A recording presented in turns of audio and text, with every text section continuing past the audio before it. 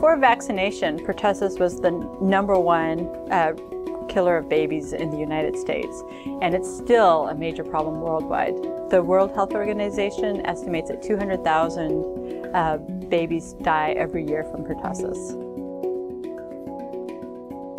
So pertussis is also known as whooping cough, and that's because of the very violent, body-racking coughs that an infant would have. I mean, your immune system is just going crazy. You're getting overrun with these bacteria in your lungs. So a lot of the babies who get really sick, it's so sad they get it from their grandma, they get it from a caretaker, and so it's really important to get vaccinated first of all. If you have a newborn baby, you do not want them exposed to whooping cough. You're doing everything you can to kind of cocoon them so that they aren't going to be exposed.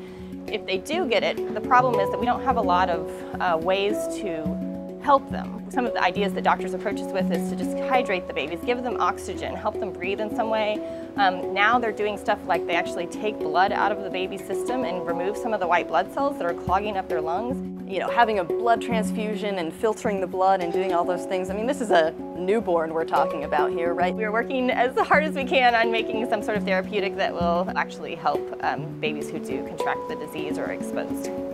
So what we have in our lab is a couple of antibodies, which are molecules of the immune system which bind the pertussis toxin and help to neutralize that toxin. So for these young infants that are too young to get the vaccine, instead we can give them our antibodies to help combat the disease.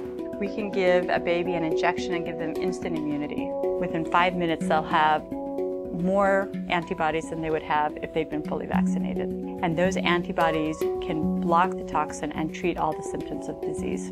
Anything that is as close as we can get to mimicking like a human immune system would be the best therapy. Antibodies are really nice because they are very well accepted by our body because we make them all the time, and we can manipulate them to target different things. Antibody therapeutics can be used for cancer, they can be used for infectious disease, they can be used for a variety of different problems that we encounter. When I was in graduate school, I was working on antibodies to neutralize anthrax toxin. I met some people who were working on pertussis, and they said, oh, well, pertussis is really a problem because it's coming back and there's nothing we can do for it. And so everything that we did with anthrax, we were able to translate to the pertussis problem.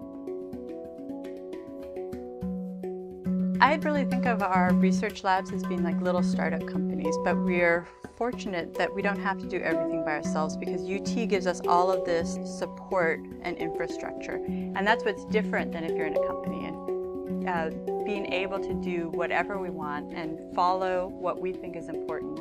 And then also take it the whole way from the beginning of the idea actually until you get to clinical trials. I think we're definitely coming up with something that'll be easily implemented and will affect a lot of people across the world.